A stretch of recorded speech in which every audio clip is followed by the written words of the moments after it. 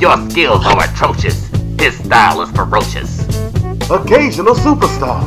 His paintings are worth more than the government gave Afghanistan.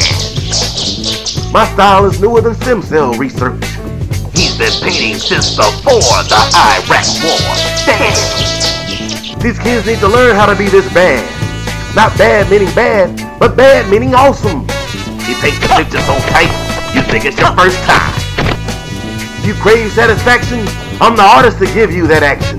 He's tougher than Tam Anderson's fake movies. Got a future brighter than Conan O'Brien's skin tone. He dresses sharper than Exacto.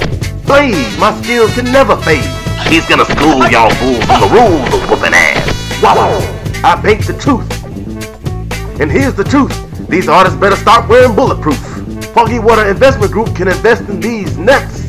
The ladies love him. The girls adore him. Even the ones that never saw him. Because they saw his art. And the guys, they wanna be him. These galleries can't see me because their eyes wide shut.